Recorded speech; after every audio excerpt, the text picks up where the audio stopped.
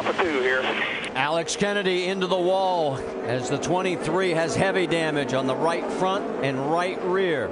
You can see as you come off the corner, a lot of times you're able to catch this and maybe not hit anything, but he catches the outside wall, and then that banking carries you all the way down to the inside where you slam that and really tear your race car up.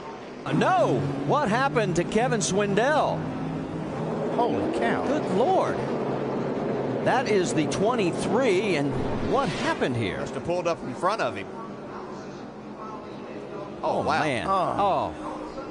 What a bad break for Swindell there. What did he do? He drove straight across the damn racetrack.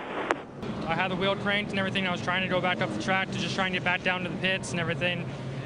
See if we can maybe salvage the car as it was, and it wouldn't turn. And it started turning on me. It started feeling like normal, and then all of a sudden it just stopped turning and went straight to the top.